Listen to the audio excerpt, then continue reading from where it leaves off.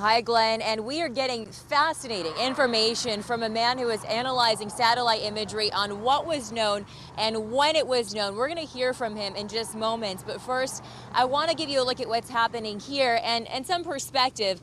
This is right near the river jetty in Huntington Beach, and we've seen crews out here from up north that are down. And if you look at the water, you could see the oil slick when I was here on Sunday as the oil was just pouring in. Now it is looking much cleaner. There is still a slick, still a ways to go, but they're using these absorbent pads and some booms to try to get a hold on this, as we've seen the response, which they resumed after a brief pause during that wild weather yesterday.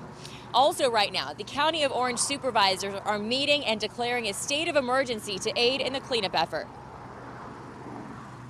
We do need more resources. I was able to visit aerial over the coastline last night, and that looks like they just have one boat doing skimming off of Laguna Beach, kind of heading towards Dana Point. However, there are pockets of, I would say, threads of oil that are just sitting out there, and so more resources, more skimmers, more boats are needed. There are some major questions this morning as we're learning a criminal investigation's been launched into why Amplify Energy, who owned the platform connected to the broken pipeline, took so long to alert authorities there was a serious problem. Why didn't they notice a pressure drop in the system? And then Friday night at 6 p.m., someone on a ship had called a hotline to report an oily sheen. Another call came in from a concerned observer who noticed the oil in satellite imagery. It wasn't, though, until Saturday morning, more than 12 hours later, that elected leaders heard of this massive spill. Amplify Energy CEO says it's a distinct possibility a ship anchor caused this. The Orange County DA says Amplify's divers should not be the ones investigating. The LA Times reporting a source said a cargo ship's anchor dragged the pipeline 150 feet. The question's been raised, are these boats allowed to anchor in sensitive areas? And if they are, why?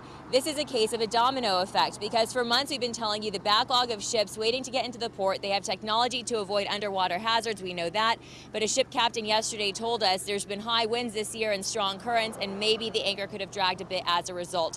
We want to be clear, the cause is not known, but as this is a working theory, this is a response from our experts.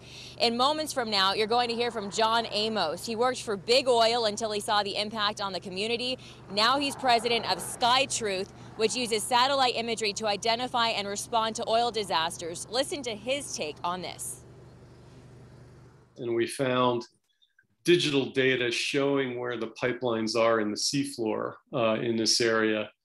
And we superimposed that on the image, the satellite image, and showed that the pipeline ran very close to where we saw this oil slick Friday evening. Well, we also noticed something interesting.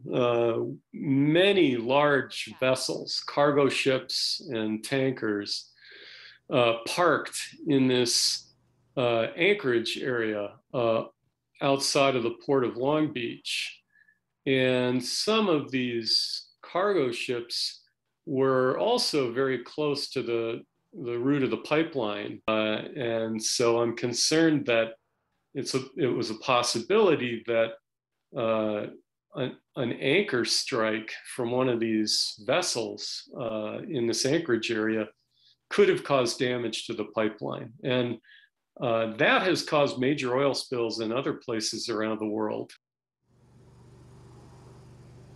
John also mentioned just how many thousands of miles of pipeline are on the seafloor, some of them neglected. So we'll hear that part of the story coming up in the next hour. Also, we'll tell you about Rep. Mike Levin, who serves the 49th District, which is in San Diego. He is asking or demanding that offshore oil drilling be banned. More on his news conference happening right now at 12. I'll send it back to you.